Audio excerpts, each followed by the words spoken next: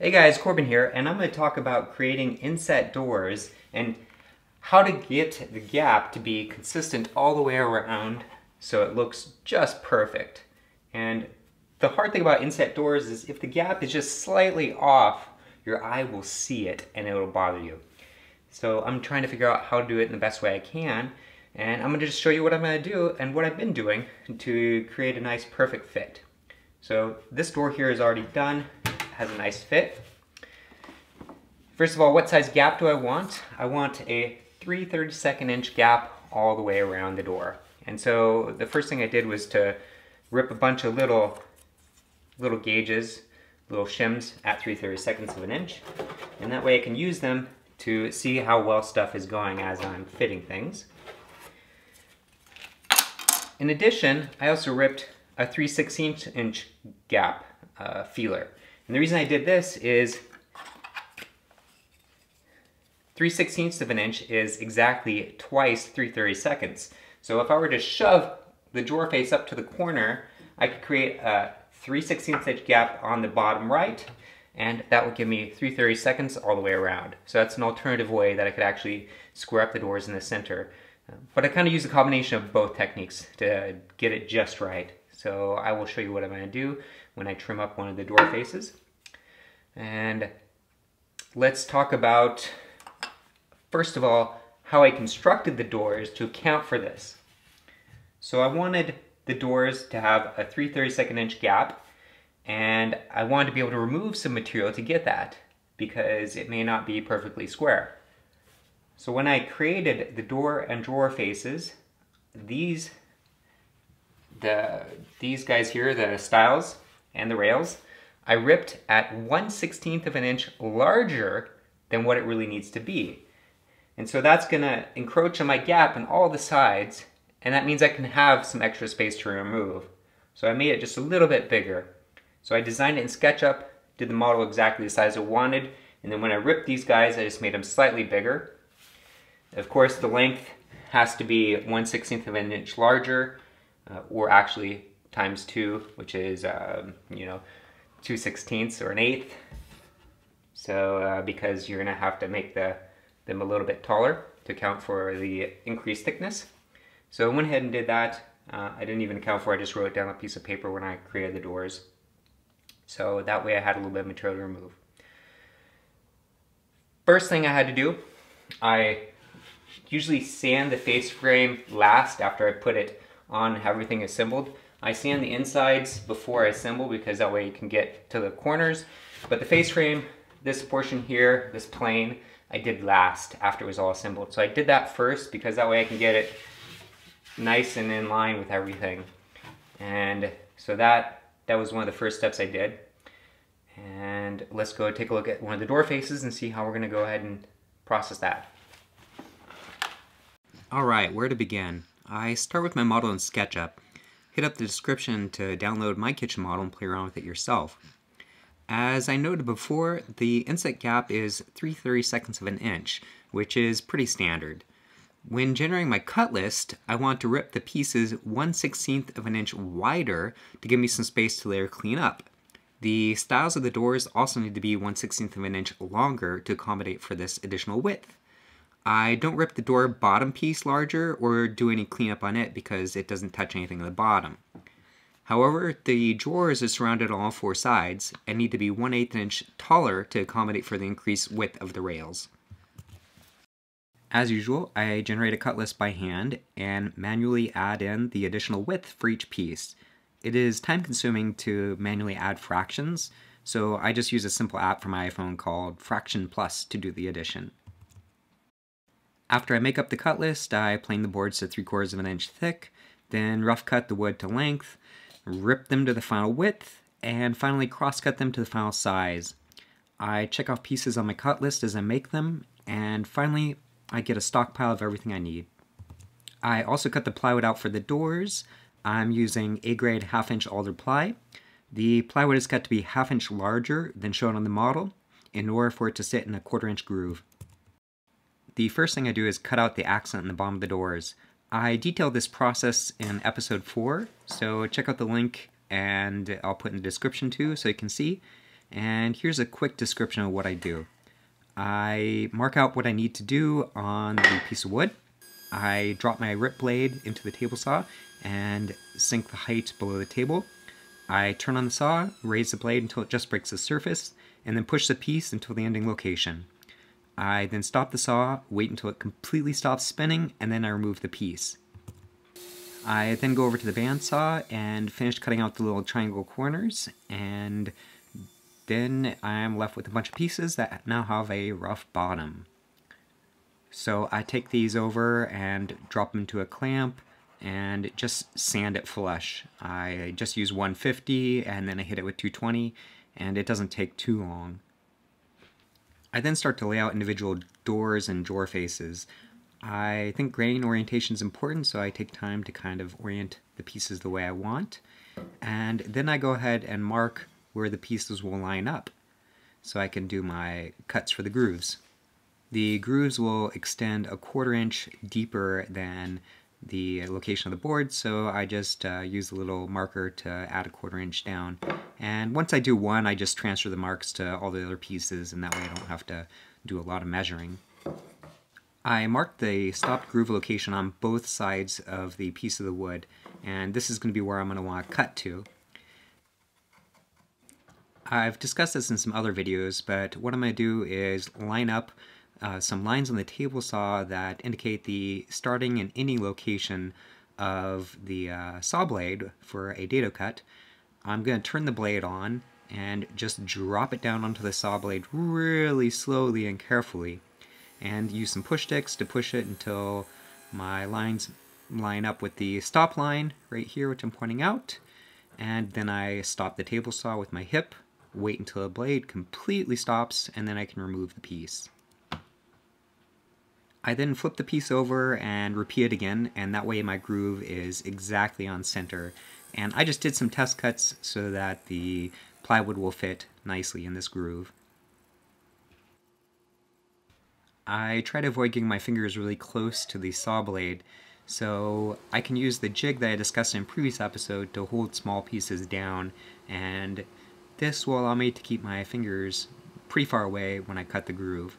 I just move the fence over 3/4 inch to accommodate for the jig's thickness, and basically repeat the same steps. So I flip on the table saw, and again, you have to be really careful doing this. If that hit the saw when it was starting to spin up, it could kick it back at you, and you have to be really gentle and slow when you push the piece down, otherwise it could kick back at you. In fact, I make a mistake here in a second that you'll see. I turn the saw off and I don't wait for it to completely stop spinning down, and I started to move the piece a little bit and it kicked back. So, word of caution here, be careful. The stop grooves need some cleanup to the finishing line because it leaves a semicircle. So I go ahead and just clamp it down and clean up that waste area with some chisels. So this leaves me with a bunch of pieces, and I need to start cutting the joints. As usual, I'm going to just use double biscuit joints, so I have to mark out my location first. I try and put it roughly in the center of the thicker bottom piece, and again, I just mark it on one piece, and then I will transfer these marks to all my other pieces, and that way I don't have to measure a bunch. I use FF biscuits for my Porter cable biscuit joiner, and so I have to change the blade to a special FF biscuit joiner blade. So I take the old one out, swap in the new one, and set it up. I toss a scrap piece in a clamp, and I do a test cut so I can have a relatively uniform slot in the piece.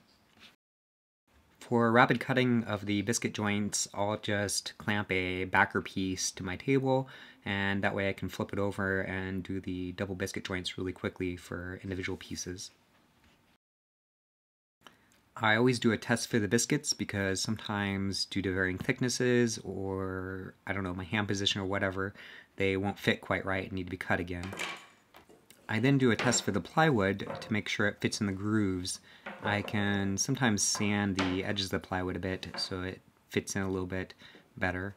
And this usually just involves kind of tweaking the groove, sanding it a little bit, doing some fits until it all goes together and can move just a little bit inside of it without leaving a gap anywhere.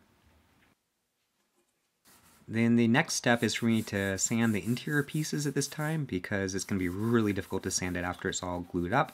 So I sand the interior with 150 and then 220. I also sand the plywood, usually just with 220, but sometimes I hit it with 150 to remove scratches. Usually at some point once I have the pieces together, I mark them with little arrows to indicate which side's up.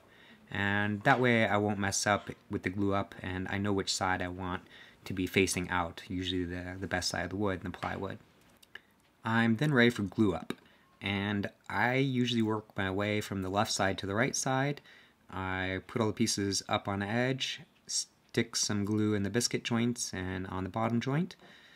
I glue in the plywood sheets just really lightly with a strip of glue. I don't spread out that center glue in the strip because I don't really feel it's necessary to really glue in the plywood, and this is just kind of an extra step just to add some strength. The plywood is dimensionally stable and it will not move or have any problems even in wet environments like a bathroom. I spread out the glue with my fingers and toss in a couple of the biscuits and start assembly from one side to the other. So once I have it all together, I start clamping it. I use some parallel clamps and really only need 2 clamps for this type of drawer or door, and I'll show some other setups I'm going to do for some of my other ones. And as I go along, I use the framing square to keep everything aligned, and now I'm going to have to make sure it's really aligned because anything that's out of square will cause some trouble. I tighten the clamps down, kind of pound things to get it to be straight, and then just set it down to dry. Some additional notes on the doors that have a centerpiece. I don't cut a biscuit on those. They are glued in, but they basically just float. And here's the set for a more complex door, one of my top doors. I have to clamp it on the 3 different locations in the, I don't know, the width, and also one in the height to kind of hold it all together nice and tightly. Once the glue dries in the doors, the next step is to make these spacers, 3/32 of an inch. My door design has no bottom frame to do the alignment to, and so it doesn't need any trimming, so I just have to trim the top and the 2 sides, but I need some way to hold it up with the right location. So I just go ahead and grab a couple clamps and clamp on a piece of plywood, and that way I can set it on top of that.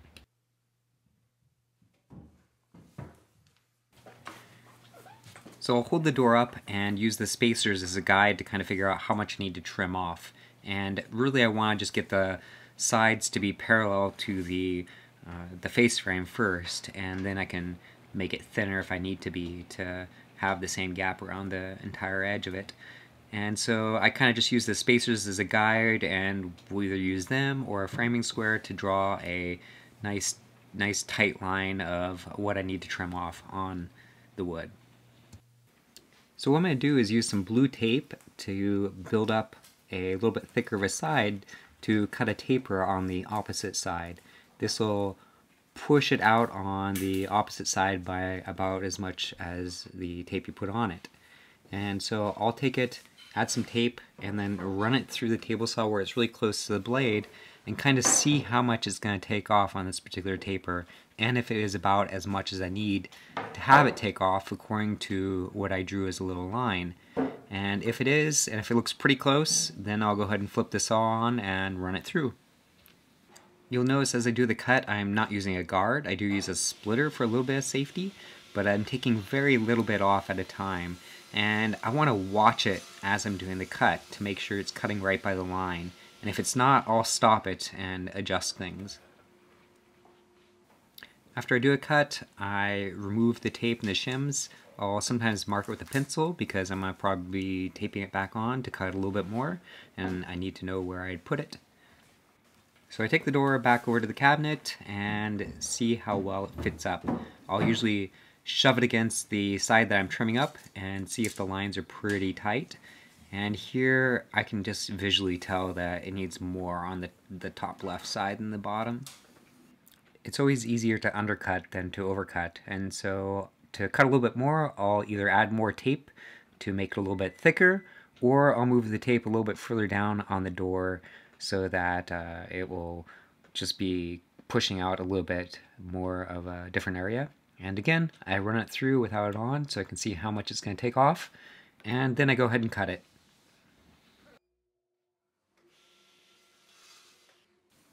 So I repeat the process and use my 3/32 of an inch shims to kind of figure out how the gap's going, and wherever it's a little bit too tight, I'll remove a little bit more. I'm going to show a few more techniques on what I'll do to go ahead and do this.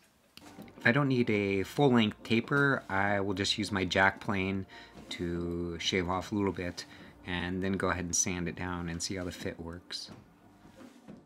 I trimmed the top on the table saw too, mainly because it's also ripping, but notice the accent in the bottom will cause the piece to push out, and so I have to stop the saw before this happens to avoid nicking the end.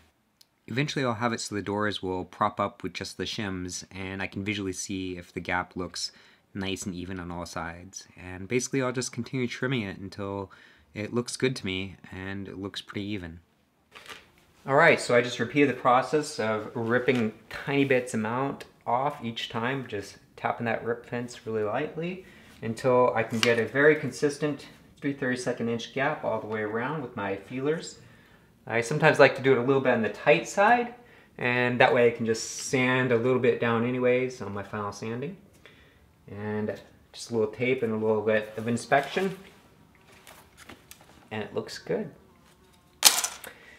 Alright, in the next episode, I'll be making some drawers and finishing up anything on the doors.